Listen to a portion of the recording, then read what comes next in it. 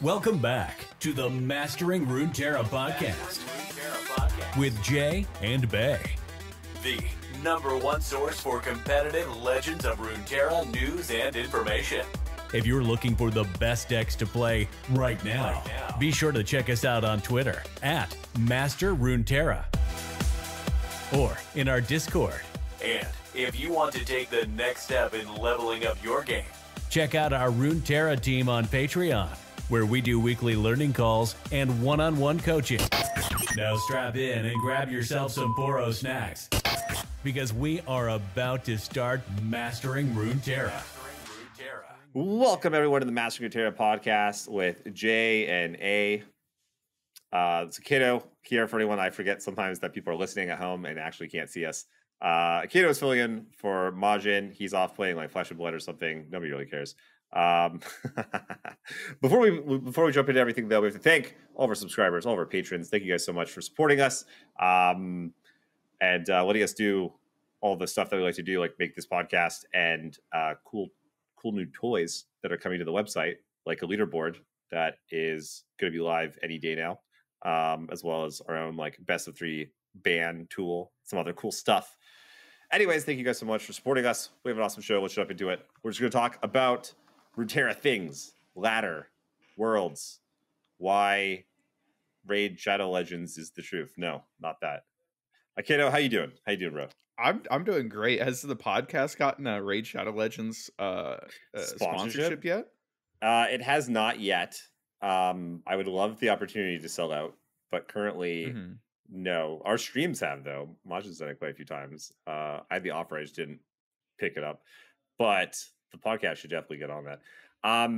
Okay, I want to talk about ladder, and you, I thought, would have some things to talk about the ladder, because recently you decided to try and go from a brand new account to masters in one stream. How'd that go? In exactly one stream, and it worked. I mean, I eventually made it, right? What's the air quotes there? What's that? I mean, I guess it worked. It worked much better than any of my like no sleep till master streams. Yeah. I mean, I went in knowing that it would take, I assumed it would take like 26 like 32 hours of like play to be able to make it from iron to masters. I spent like $5 to play like basically a competitive list of scouts. I was running like some weird 6 drops, but it is what it is. But yeah, I mean, it ended up taking a little bit longer than I expected. With 2 3-hour naps in, we ended up at total clocking in at 46 hours straight, which was a long time. Probably like an unreasonable amount of time. And I haven't played like that much ladder in a while. It's a lot of ladder, right? For a couple days. I think that's 24 hours is a lot to stay awake and play. Like 48 with like a couple of naps. Like, were you starting to hallucinate and stuff towards the end? Were you starting to like kind of lose touch with reality? No. Unfortunately, the pantheons I was running into that were rolling, like Scout and Lifesteal, were not hallucinations. They were very real. But yeah, no, I mean, it was certainly something. It definitely, I wouldn't suggest it for anyone. It's not a good idea. Like, after like 8 hours, you're probably not playing as well as, you should be. Let alone, 30 hours in or 40 hours in or however long. But it was fun. It was a lot of fun. Was it fun? Would you do it again? Would I do it again? Yeah, I mean, APAC, right? Maybe I do it next month on APAC, Oh, trying to do it a little bit faster. You are mad. I do 24 hours.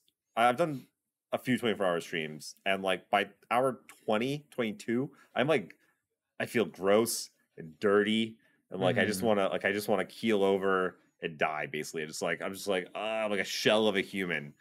They are rough, and so I couldn't even imagine 46 hours. Like, yeah, you got to take a couple naps, but like 3-hour naps are not exactly like, it's not doing a whole lot for you. Yeah, I mean, at that point, when you've been up for that long, like the 3-hour nap felt great, and like I felt a lot better coming out of it. But it's definitely not like a sustainable thing, right? I can't be doing this, every other weekend. Like it's I think the thing that surprised me is, I expected, like, okay, I'm gonna spend like 32 hours streaming, and then I'm gonna like sleep for 10 hours, and then I'll be okay. But no, it took like 3 fucking days, and like it Yeah. fucked my sleep schedule, and like it was it was fun though. Yeah. It's a bit, I mean, it's a story. It's a great story. But yeah, you when people always are like, I'll catch up on sleep, your brain doesn't work that way. That's not how Hmm. you're like, you can't just stay up for 48 hours and then sleep for like double the amount of time that you normally would, or triple or whatever. That's not how it works. Your brain doesn't just like powered back on. Like, no. It's like you took your like car and like ran it into the ground, like didn't get an oil change for like a decade, and then you're like, okay, now I'll just get it tuned up and I'll be like good to go again, right? It's like, no, Yeah, easy. no, just throw some grease on it, we're good to go here. No, you're like, you gotta do some real work to get back, take some days and stuff. Okay, so Yeah. what did you learn though? You played scouts basically the whole way. So I played Ari Lulu and Scouts only. Ari Lulu just because I think it's a ton of fun. And then Scouts because I think it's like super strong. Of course with the new two drops, the Sculptor, the Broadwing, the existence of Vanguard Sergeant just being like the most broken card in the entire deck. Yeah. It has made the deck a lot more dynamic, I think, than it has been in the past, right? So I used to be a fervent Scout hater. Now, I mean, I can play it for 40 hours straight. Um, I still can't do it. but yeah, Scouts is rough. I think the majority of my games were on Scouts. I mean, I someone did the math, and like over the like 2 days that I was playing, I think I accounted for like 18 or 19% of like Scouts games on EU. Like something fucking insane like that. Well, yeah, because scouts have kind of fallen off. I wanted to ask you about this, like, because scouts was like the deck. It was like maybe like one of the Mhm. most played decks, and it was certainly like one of the most powerful decks. It was just kind of crushing. Black Boss went on a big run and was like, if you're like scouts is free LP right now. If you're not playing scouts, you're making a mistake. But these days, I feel like the meta has shifted, whereas scouts is not as good of a position. A lot more like Pantheon running around, people trying to beat it with like what are they like the tri-beam decks or whatever, things with flock, stuff like Yeah, that. I think the issue with Scouts right now is that like A, it loses the Pantheon, but B, and more importantly, it loses to like uh the Tristana Yordle and Arms deck. Because like they Yes. pop Yordle and Arms once and you just lose your board. Because like your Fortimacia costs more mana, it gives you less of a buff, and you can't refill as well as they do. Right. So you really need them to like not hit Yordle and Arms. And you need to be like flipping Quinn on like 6, or like you need to Quinn into Fortimacia and like force down a board trade, because it's a really hard matchup. Um, which I think that, especially on EU, through Diamond, like Pantheon and Tristana Yordle were like far and away the most prevalent decks I was running into. Yeah, So yeah. like those being bad matchups, like definitely hurt Scouts, especially since Scouts beats almost everything else. Scouts is still an incredibly strong deck. It's just when you run into your bad matchups and they're like so prevalent, it definitely deservedly has a little bit lower play rate than it did previously. Yeah, interesting. That's kind of what I wanted to ask, because like you say, most of the decks are a good matchup for it. Those are the only two that like really pop out, and then maybe some like, I don't know, iterations on them. Like there's a lot of Yordle and Arm decks running around. Yeah. How do you find the like Trundle Gnar matchup? Because that deck I find is really interesting. Whenever I play someone that like has a lot of reps on it, like a good player, basically, I just feel like I lose. It doesn't matter what I do. If I try to rush them before Buried Ice gets me, like I don't get there in time. And if I try to play around Buried Ice, their late game stuff just eventually gets me.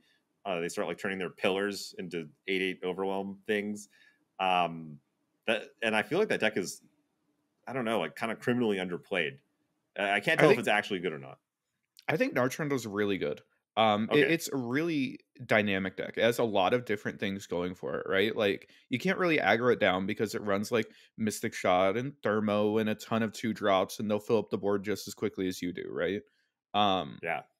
and if they do actually hit the concurrent timelines, then of course all of their, poorly statted on play effect cards suddenly become really well statted. And it's like, okay, well, you high rolled a Bull Elnuck and like suddenly I can't swing past you like ever. Um, Yeah. When Illusion you Travelers aloof, comes right? down as Oh my god. as a huge unit, it's like, jeez. And, like, the issue is on the top side of it, like, Trundle's hard to deal with when he's flipped. If they're using, like, the pillar to turn into, like, you know, a Dreadway, and then they still hold up 12 fucking mana or 11 mana, like, there's just it's so Absurd. difficult to deal with, right? And I think that Buried in Ice is, like, criminally underrated. I think that this Yeah. card, if you're in, like, a tempo deck that's able to force pressure off of like the Buried in Ice and like actually, you know, pressure ending the game off of it. I think this card's incredibly strong. And a lot of times, like especially for scouts, you just like play into it. And it's like, I hope they don't have it.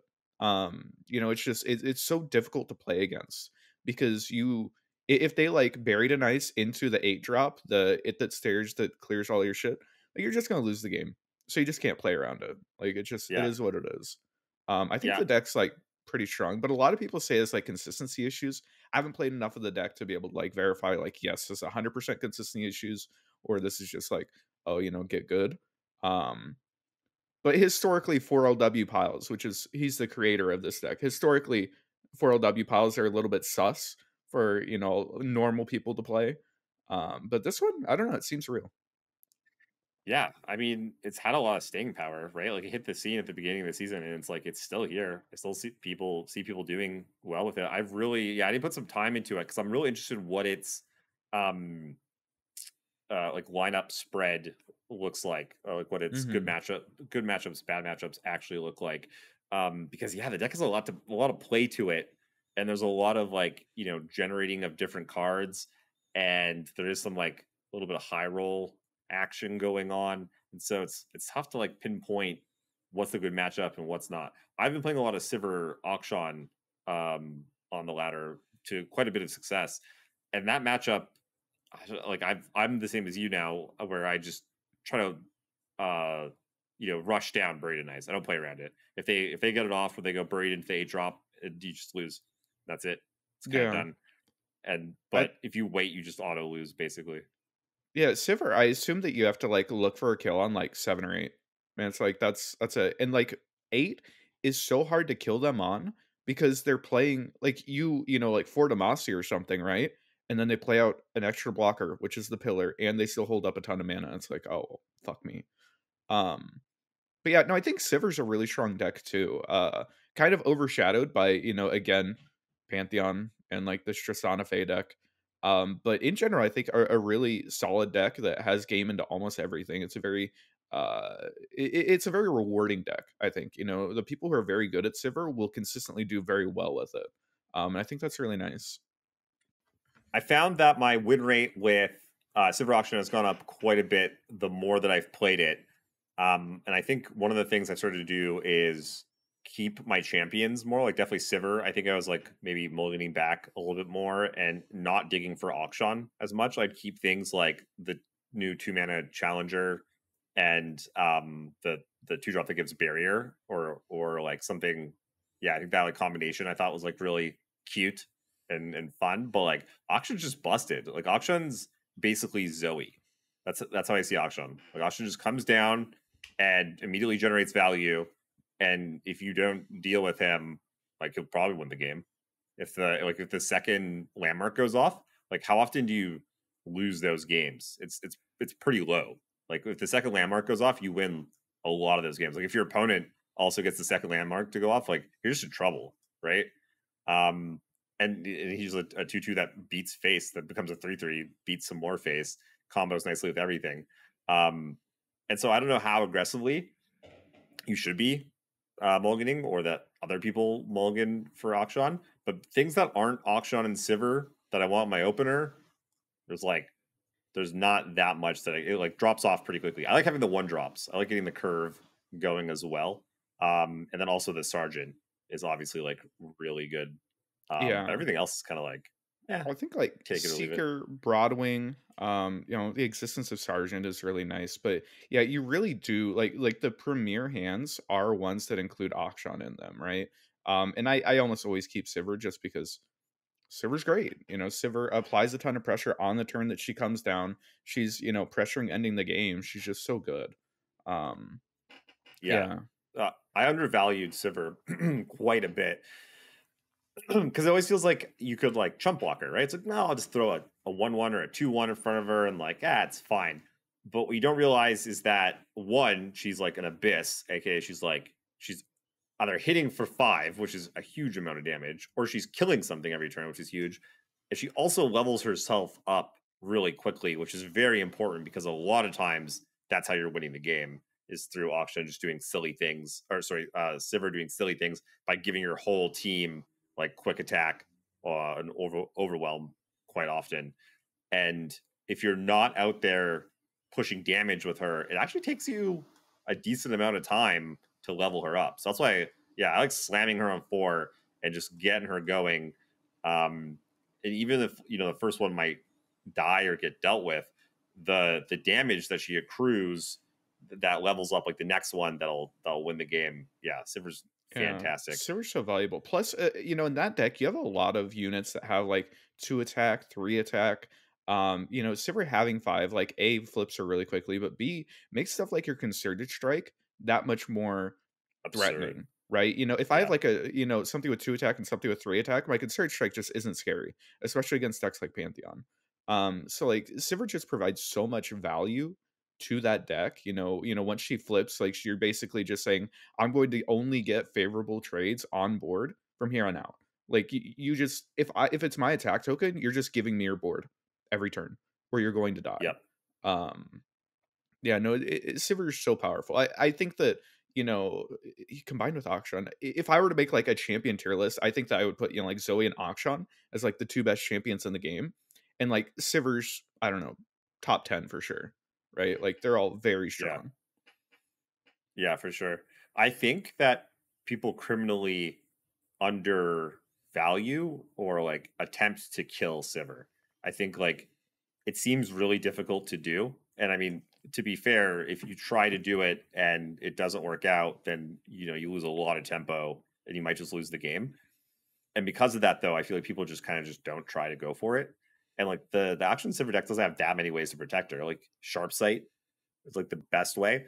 And then like Absolver gives like a +1 toughness, not really that scary. So like there's not that much outside of that. And I feel like a lot of times, people would rather, kill something like an Akshan or a Merciless Hunter that they know they can kill, and they just don't even bother trying to kill Sivir.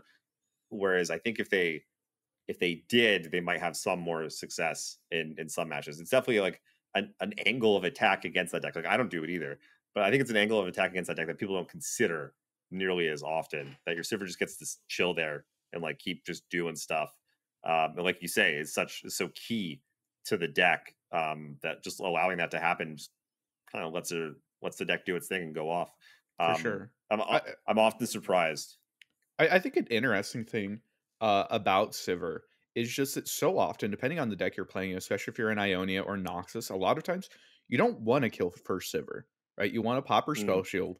If you're Noxus, you want to like put a little bit of damage on her, and then you want her to stay on board for the rest of the game, because then your opponent like always has to worry about you being able to interact with her. Whether it's with Palm or Will or Homecoming or Flock or Scorched Earth, like whatever it is. A lot of times you want to just hold it hostage so that your opponent can never commit like Absolver onto her. Exactly. But because like the moment you kill her and then they get to drop like fresh Sivir, it's like, okay, well, I spent like 3 cards on this, and now you just got your Sivir back. You just did nothing. Yeah, but even so, like even if you get rid of Sivir, like Akshan's landmark, like the second one, right? Either you could just like draw 2 cards, which is of course great. But being able to just bring back Sivir and like give their whole board vulnerable is something that people don't use nearly enough. And it's just so powerful, right? Yeah, the +2/+2 spell shield as well was one that I noticed Henneke was using a lot. He was like, just do the math, boop, like pump the team, spell shield, pump my Sivir a bunch, kill you.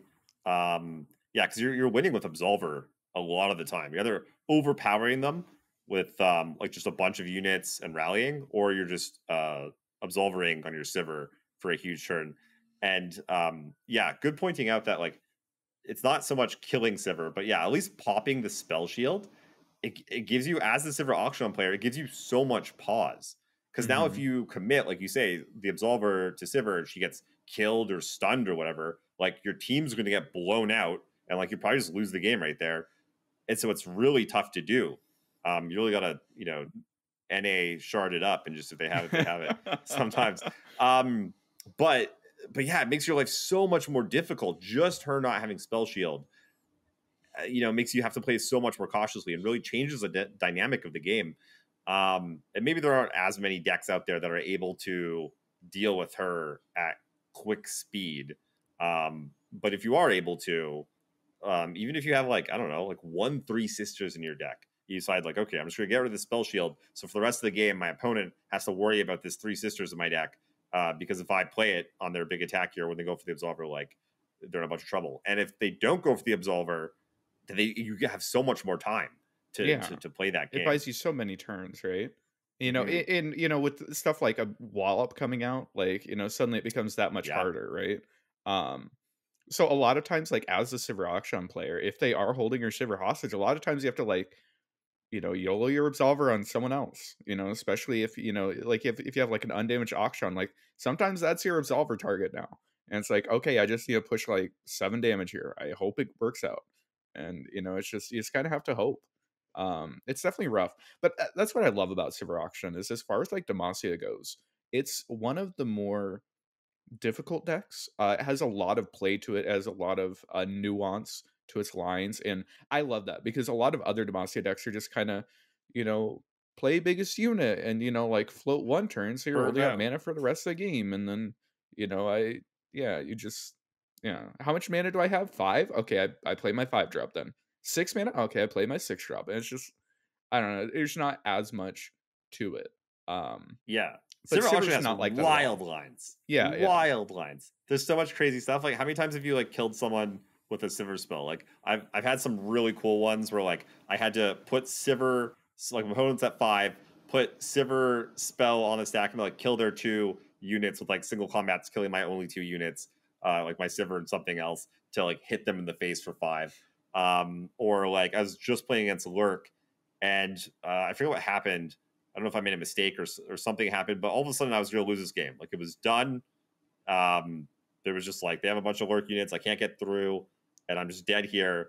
And so I had to just like YOLO the Sivir spell and hope that I hit them twice. They're at 2. Hope I hit them twice and I got them. And I was like, I love this deck. Or just like Concerted Strike, all kinds of weird stuff with Concerted Strike and Overwhelm, and like, there's a lot of really fun, interesting lines. When to make like the burst Sand Soldier and attack with it, the ordering of things with Sivir. There's a lot that goes into it. The skill expression is extremely high in that deck. And yeah, I love it too. It makes it a lot of fun. I'm concerned though. I brought it to. I really liked it on the ladder. I feel like I've been able to beat just about everything. Like, not everything is a good matchup, but you have gamed almost everything, right? If you got gamed at everything. If your draw kind of lines up, and if they ever, God forbid, they ever stumble, you can get anyone, no problem. Bring into a tournament though, I did recently, like last week or something, and I don't know, it just didn't feel nearly as powerful or nearly as good. Perhaps because there's a lot of Demacia or anti-Demacia, like full Demacia or anti-Demacia lineups running around, and it's not great into those, right? It doesn't love playing against Pantheon. And then obviously anyone that's coming packing for anti-Demacia is, you're not gonna have a great time. I'm curious, have you played it at all in any tournaments, or thought about bringing it in lineups? I haven't brought it recently in tournaments, but I've definitely considered it. Some people are having success with it kind of being like their third Demacia deck. Um, I think it definitely has its place, but being unfavored into stuff like Pantheon, or like not really crazy about your Yordle and Arms matchup, or like accidentally getting hit by the people who are targeting scouts. Like, there's it catches a lot of strays that definitely makes it a little bit less secure to just bring. But if you are just looking for like a solid third deck, it genuinely has game into almost everything. I think that the only like really fucked matchups are like Scion, but I mean, who plays Scion? That's not a real deck. I think you have game into almost everything else. I guess like maybe like Braum Galio is bad for you, but again, who plays that deck, right? That's so funny. I played both of those. I played like maybe 3 games this morning before this podcast, and I played both of those. I was like, gonna go talk to Aikado about how ladder's stupid. Just got bodied, got worked by both of them. It was like last night I climbed from like 150 LP to like 350 LP. I was like feeling all good about myself. Was just farming everyone, killing everyone. This morning was like, yeah, Braum, Galio, and Scion, and just got pretty wrecked. It was like, That's rough. That's maybe rough. yeah, like 2 out of 3 did not feel good. I I think I lost that third one too. If you want to climb, the easiest way to climb is playing at night in like slightly degen hours. I think like Yeah. 2 p.m. CST. That's when like you're farming, you know, like the OCE players. It's a lot more free. I'm telling you. Wait, 2 p.m. or 2 a.m.? 2 a.m. Sorry, 2 a.m. like Yeah. CST, which is what, like midnight your time. Yeah, You play that for I like 3 hours. It's like the easiest climbing of your life. yeah.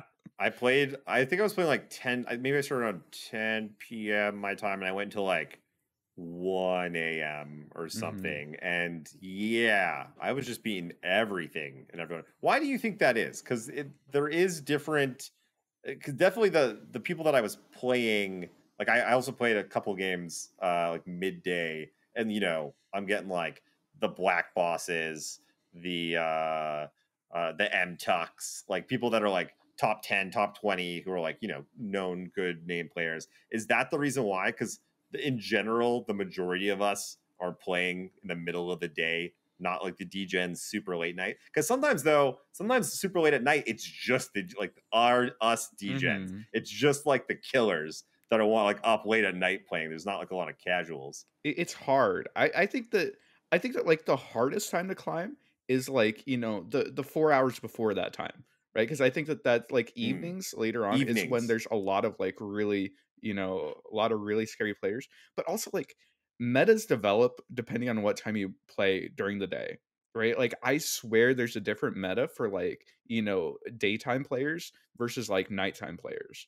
Yeah. I It swear. feels that way. It doesn't make any sense logically, but like it feels that way. Like it Once you start running seems into like the like same like 5 players over and over and over, and it's like, oh, none of these guys play during the day, so obviously, you know, they're not impacting like the meta in that way, so I don't have to worry about them if I'm playing during this time. But um in general, I think that like night, you know, you're getting like the people who are like tired as hell, you know, because they've been up forever. But yeah. also you're starting to pick up, you know, like, you know, people from other regions that are, you know, like just waking up or something like that. I feel like it's just kind of a sweet spot where like no one's really playing their best. So if you are, it's easy. Yeah. And like again, it doesn't make like a lot, like I can't scientifically quantify it, but it does seem like you know, for season after season, it seems like that's how it's been, because I've had the same results. Other people have had other, like, you know, similar experiences, and so it definitely seems like there's something going on there. Yeah, but I disclaimer, your mileage may vary. You know, you might like Yeah, play, you know, at that time and run into Jason Florent like 6 games in a row and just like, don't add you know, us, give him and they just the got a bunch of free LP. yeah, Yeah. give him the LP. um We're speak to me about ladder climbing and stuff. So for anyone who doesn't know, you top 8 Worlds last year. I Well, did. you got your eye on it again this year? What are you thinking? Does it make you hungry to like get back there and go again? Was it fun, or are you kind of like, you feel confident that you can make it back? What are your thoughts on it, Well, it was a ton and of how that fun. translates to this qualifying from this season? Yeah, it was a ton of fun, right? And I, I think that I've kind of been affected by it in that, like, you know, I already not only qualified for Worlds, but you know, I made it out of like the top 64 qualification. I made it into like the top cut, and then I top 8'd, right? Like I made it out of groups. It feels like I had so much success that like I'm looking at Worlds this year, I'm like, I have to at least repeat that. Otherwise it's you know, a failure, right? I have to at least qualify. I have to at least top cut it. Which is Um insanely hard. Yeah, it's minimum, you know, that's kind of like my expectation, which is kind of setting Yeah. myself up, right? Like it's incredibly hard. There's incredibly good players that like didn't end up top cutting, right? Or you know, ended up on Yep. that bubble seat and didn't, you know, quite get the chance to play, through one person's fault or another. But no, so I mean, I definitely have my eye on it, right? Like, it's definitely something that I plan on qualifying for. Um, I think that it's hard right now just because we're sort of in like a lull where, we're in this 2.5 month long season, that is At going to have like least, a right? seasonal eventually. I don't know. It feels like it's been When was forever, the right? last one? Uh, Have we had one this year? was it We had one in February? January, right? It was like February, right? I think it was like beginning of February. Okay, that would make sense. So Because February, that's March to April, April to May. It's a full 3 months. Yeah, it's a yeah, full three it's months. it's rough. It's rough. Um, because of that, like it's hard for me to be playing like super competitively because like if I climb to like 800 LP right now, which I've never really been a ladder grinder before. I've never like climbed to insane LP. I've been like front page multiple times, of course, but usually it's when the front page is like 400 LP, not like Mhm. 600. Um, but Do you find like that it's harder going from like 3 to 4 than like 4 to 5 or 5 to 6? Like, does it get uh, more difficult as you get higher? I feel like getting up to 400 is like pretty free. I think like it's Yeah, just a matter of like games played. the But way the after system that, works. Yeah. like your gains are so fucking bad. It's literally like plus 15, minus 25, minus 28. Like it's just insane. Where you have to have an insane win rate of like 68% just to like break even or like barely climb. Um so like just the sheer amount of games that you have to play after that point, and then if you like go on a lose streak, if you lose like 5 games in a row, it's like that's literally hours out of your life that you just lost. It's such an incredibly negative feeling to try and climb in that for me personally. I really have to be like on a heater, I'll like win several in a row and I lose two in a row and I'm like, all right, I'm done for a while. I'll come back in a couple days, which isn't conducive to climbing. That's not how like the most of the rank one people do it. Um, Yeah. I have a lot of I'm trouble this. with it. I don't know how those people do it. Frankly, they're animals. Um, but yeah. Okay. So I have a couple thoughts on this. So one, I'm the same. I'm the same. It's where like I'll go on a heater and then I'll lose like I don't know 3 out of 4, and I'll be like, I'm done. I'm washed. It's over. It's all done. I can't climb with anything. Can't buy a win. It's terrible. And I did this. I literally did this season. And then I went and looked at my stats, and like everything was like 65% win percentage or like higher. And I was like, oh, I'm just like not seeing things clearly. I'm being like I don't know, what do you call that? Like results biased or whatever, like Mhm. short term thinking. And I see that with a lot of people though. Like you just get frustrated all of a sudden really easily. And I'm like, what are you actually like? What's your win percentage at? They're like, let me see, 60%. Like, yeah, like that's actually like a good win percentage. But here's the thing though, like you're still losing 40% of the time. Still a huge amount of losing you're doing, even with a good win percentage. And so like I think people should keep that in mind. One. Number two, I am worried about this world. Um, so we don't have enough information about it on it currently, but riddle me this. Worlds was in September last year, right? Yeah. And so they only have so much wiggle room on where they can put Worlds because of all the other Riot games, because of TFT, because of League, because of Valorant, and everything else they have going on. They can't just slot it in wherever they want. And that's the reason we don't have a date yet. So, I guess, yeah, okay. So this is the first seasonals that qualifies for Worlds. May. Next one, June, July. Next one's July. August, September. So maybe we get 3 and then Worlds if it's going to be in September, October. The next seasonals would have to be November, and then we do Worlds December if you want to get 4 seasonals in. Which one I don't think they're doing because they take December off, Yeah. right? They So I don't think literally that's take happening. like multiple weeks off in December, right?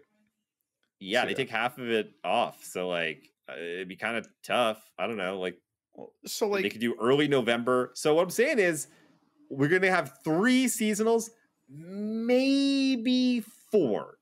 Maybe 4 if there's like some finagling or whatever. But I think it's very likely we have 3, and that is not a lot of time to qualify for Worlds. I almost feel like they're gonna have to do 4 because last time it was like 6 or something. yeah. Remember? They like And it was like literally squeezed multiple in, right?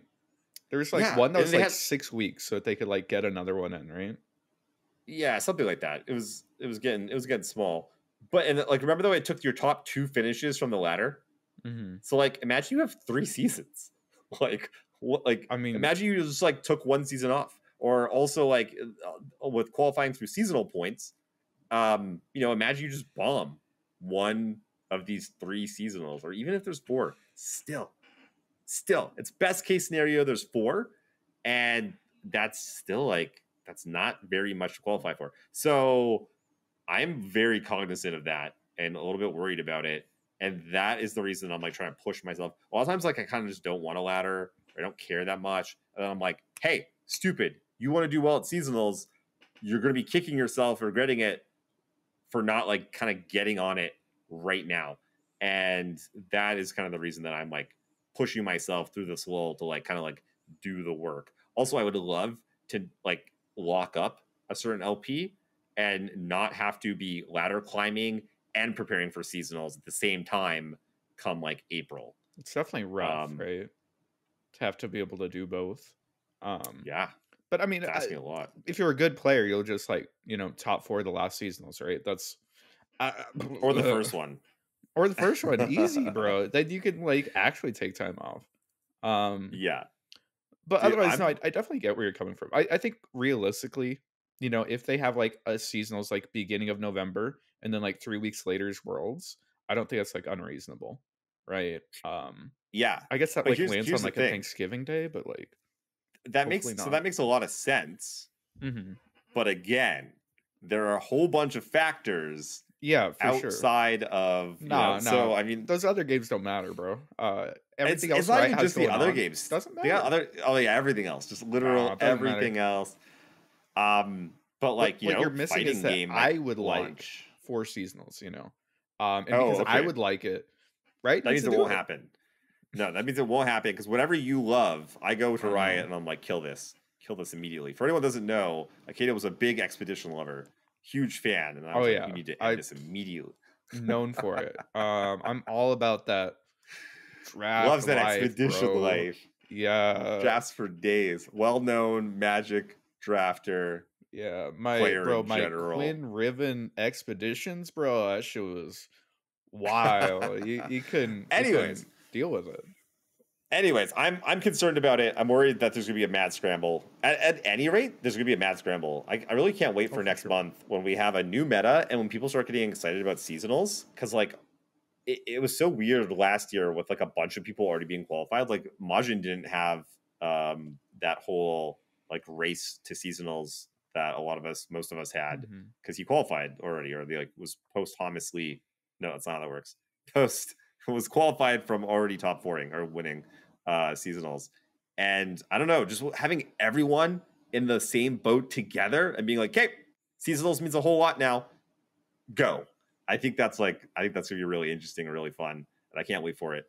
And I'm trying my best to kind of like stay positive and don't let this lull just absolutely kill me and be like, hey, I got work to do. I can go climb the ladder. I can be doing stuff. I can be learning other decks. So yeah, that's my take on Worlds. I feel like it's gonna be crazy again, and people are kind of sleeping on it. It's definitely going to be crazy, but it's kind of rough, right? Like playing right now, because like even if you hit like 700 LP, like it's not going to be on a meta that the next seasonals is going to be on, right? Assumedly, like I assume we're getting like a really big patch in like 12 days, and if I'm like grinding right now, then what's what's that What's the point? for? Yeah. Well, I mean, to me, the ladder is just never even very conducive to like it helps a little bit, Oh but yeah. like not a lot for like preparing for tournaments. Do you think that? Do you think that being good at ladder means that you'll be good in tournaments or no? No. Do you think there's any correlation? Yes. Okay. I think to be good at ladder, you have to be a good player, in some regard. Okay. Yeah. If you're like, for instance, I'll throw some people under the bus. So like BBG was always pretty good at ladder, right? He like was climbing the ladder a lot. Uh-huh. But he had very specific decks that he liked to play in general. And then when it came to tournaments, like his lineups sometimes we're just kind of like no, you can't be playing that deck. Like that's like, or in like one of your decks is like off. Like his lineup wasn't like his lineups were sometimes not cohesive and stuff. Bro, And so I feel like Zerzillion at Worlds, that was the meta call. did he do that? He brought Zerzillion to Worlds. I was like half. I didn't know exactly what his lineups were for all of them. I just knew that they were sussy, and like I remember seeing one or two of the early ones and being like, "What? Like, does he not know? Like, you can't be playing. You can't be bringing that deck." And that was what I was going off of. But yeah, like Zerzillion, like case in point. It was the meta call, bro. It was the meta call. Did it work out for him? Because I don't remember seeing his games in top 16. No, well, I mean, he didn't make it out of like the top 64, right? The 64 qualifier, I think he went like 1-2 or something. That's what I was getting at. Yeah. You're and so that's it's another skill. There are multiple skills. So like metagaming is extremely important. Like picking the decks and the cards in your deck is extremely important. Just as important as, maybe not just as important, but also very important as playing your decks, right? Like if you pick the best player on the planet, JO1, obviously, and you give him like a lineup that makes no sense, like he'll only be able to do so well, right? Like you don't JO1? Do you think JO1's the best player on the planet? I mean, I'm trying to think who is the best. Well, you're a tournament player, best tournament player on the planet. Just player or tournament player, however you want to define it. Well, I would go tournament player because like ladder player.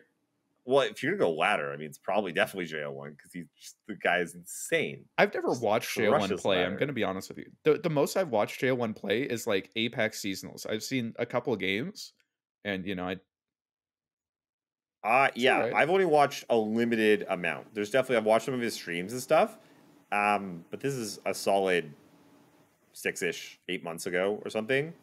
And as much as I'm bad now, I was hot garbage then. And I remember just being like, I have no idea what he's doing. Like, I don't know what's going on here. I don't know why he's making It's so hard if you don't like, speak the same language, right? To be able to like follow, what's our idea behind this line? It's very difficult for me personally to be able to, I very much like the collaborative thing between like Twitch chat and streamer where you can actually like ask them, it's like, what's the idea here, what are we playing around, what is this line? And, a lot of times there's some players that I watch them and I'm like, wow, that's a cool fucking line, I would not have seen that. I become impressed by that. It's hard for me, if you were talking about like best LOR players, to talk about someone that you haven't seen a lot of their gameplay. I know that JO1's name gets thrown out a lot, right? You look at it's like, well, he got like 1,000 LP on like 6 different servers or whatever. And it's just like, well, I've never really like seen anything that's, like super impressive. And like maybe just number one on like all the servers at once or something. Like 3 out of 4. Something like that. Ridiculous. Yeah, what, a year ago, bro, when no one played the game? Come on. People are still playing the game. I know. But no, I don't know. That's definitely something I, think about when it's like, who is the best player? It's like, I don't even know. I don't know if it's easy to tell. Yeah, I don't know who is the best. But back to the original point, though. Is that there's different skill sets that go into like say winning a seasonals, or making multiple top cuts. Yeah. And so, for instance, like Alan is a very good technical player, I think. But a lot of the decks that he used to pick in the early days, I thought were sus as all hell. Right? Again, his lineups were insane too. He's bringing like Karma, whatever, half the time. I don't know. Like I remember, like I seem to recall he brought dragons one time, I think, in a meta where we were like, you just can't bring dragons this meta. Like deck's like terrible. And so this is something that you see in Magic a lot too, where I know you're not a Magic player, but there's a guy, Paulo Vitor de Rosa, who was like the last world champion or whatever, who is often regarded as like maybe the GOAT. He's like, he was like, there was 2 guys that were better than him, and then like he just kept winning, kept playing, and now he's right there in the top, whatever, best of all time. Like, I think the conversation now is maybe he's in the top 2, top 3 for sure. Maybe he's number 1. And it's really interesting though because he gets a lot of there's stories that get told. There's narratives that get told, Mhm. and he's a very good writer and he's a very good technical player. But there's more that goes into like he's not. I don't think he's known for being like a deck builder, for instance, or a particularly good metagamer. And Mhm. so those things are extremely valuable, um, as well as just like your technical play in the actual game. So For like I don't sure. know, like There there's what like am a I? I there's think like is a very huge good at skill set. attacking metagames. Right, like, there's Yeah, a lot of things that go into, like, especially tournaments, you have to not only be incredibly good player, you have to have, like, a pretty good read on the meta, you have to, like, bring good decks, you have to have a good lineup, and then, there's, like, a certain amount of, like, luck on the day. There's a lot of factors that go into, like, actually winning a tournament. So, like, just from, for sure. like, a player skill perspective, people like Alan, like, I listen to them talk through their lines, and I'm like, "Damn, this guy's real fucking good at the game." Similar, like, what am I? Jordan, or Majin Bay, these are players that, like, when I watch them, I'm like, sometimes they do things I'm like, "Wow, he's a really good player." Um, Yeah, but yeah, even someone like Alan, he's because he's topped 1 seasonals, right? he won a Worlds, Oh, only yeah, one though. other than Worlds. He get to Worlds through ladder? I think so. Yeah, Yeah, I'm not sure if he's topped the seasons or not. And like I said, like a lot of his lineups and like the definitely the early days of seasons were sus as hell, and that's yeah, why I think he didn't do particularly well. And to his credit, he started reaching out to some of the other EU players, I think, and started working with them, probably realizing that like he needed to make some changes because like he's too damn good to be not performing yeah. better at seasonals. He's incredibly great player, right? But, Yeah. I feel bad when, a player like that, ends up stealing my lineup and then not doing well with it, and I'm like, "Bro, you should've just brought good decks, man, come on. Why are you playing my lineup?" That's funny. Yeah, like his technical play at Worlds was fantastic. Was Yeah, really really good at the top it's eight. really good. Um, but yeah, it just goes to show though, there is there are multiple things that you need to be good at. For sure. Um, that's what would you say that you're good at? What are your strengths? Not deck building.